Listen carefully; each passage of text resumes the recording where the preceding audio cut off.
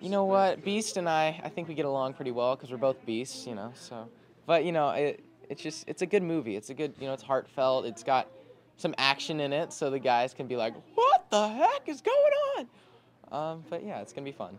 It's gonna be fun.